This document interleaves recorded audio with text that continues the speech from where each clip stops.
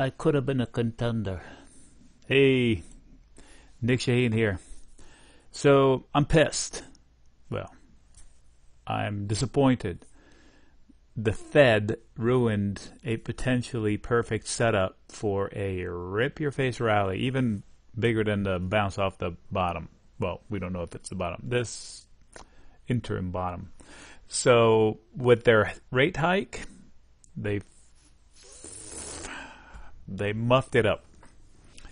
Okay, what am I talking about? So this is the S&P futures contract. So think SPX basically.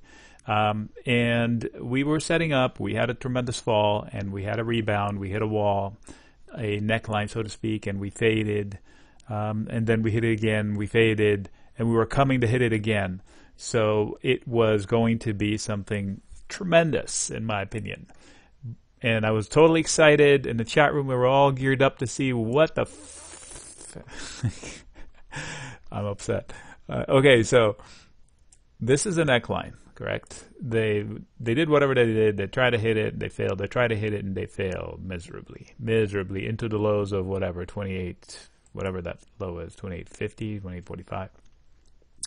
Then they took their way, higher lows, higher highs. Boom, they hit the same neckline, right there. Same neckline, so clean, almost to the penny, and failed. But only this time the failure was tiny, like really tiny. They don't usually go from this to this tiny. And then came back to it and hit it again. And then also was tiny. And then they were coming to hit it. And then the Fed came and cut rates. Ruined it. A perfect, clean neckline like they don't make often. Beep. Artificial spike that immediately priced out. This was a relief pop. That's what I call them. When something bad doesn't happen. So it wasn't like, yay, reason to buy. It was, thank God we're not going to zero because the Fed's got our back type of a deal. So they quickly fade those guys. And immediately we priced it right back out. But now the clean neckline is ruined. So what would have been great if they didn't do this and instead did something normal, which would be just to attack it maybe one more time and eventually go above it. And if they did, I'm going to eyeball it 230 points, 220 points. Let's call it 200 points even, so we don't give this much. Usually when an inverse head and shoulders, this one is, I don't know if they call it complex inverse because it has two shoulders, or at least more than one shoulder, and one giant head. One day breach, when you go above them, the buyers overwhelm the sellers and they overshoot. And the technical, you can look it up. I taught this stuff myself, but you can go double check. Usually they want to rally as much as the depth of the cone.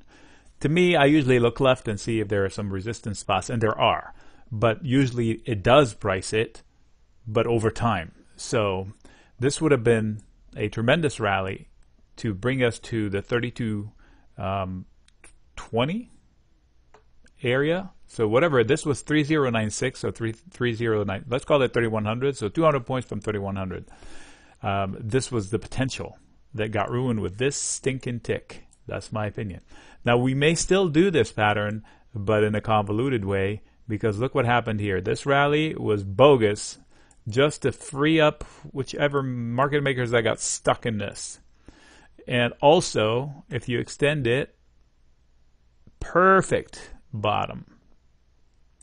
So these are not coincidences, people. Somebody got stuck here. They did this to fix that. And this is just a ping pong action off of it. So now we move the neckline. So now the neckline is up here. But it's not as clean. I mean, this is a questionable tick. So ruined it. We could have had it right here. And then they could have, if they had just waited a little bit and then maybe did it after we crossed above it and then came with the boom, that would have completely launched it. All right. So now on the way up, we have to look at if we ever go up again. Today is the 5th, and we had a bad day, but the day before it was even bigger, big day, and before that was smaller, bad day. So we had plus 4.5%, minus 2.5%, plus 4 point change percent, minus 3 point whatever it ended today, 0.5%, whatever. So we're still edging up, but this violence is got to end. It won't end until the VIX abates and that sentiment. So this is going to be a big resistance spot, and clearly every ledge from before is going to be big resistance spot. So just eyeballing. But this is my beef. This guy right there. Ugh, the Fed. Freaking Fed, man. Anyway, Nick signing out. Oh, down below, first, subscribe to YouTube. Channel free. Down below description.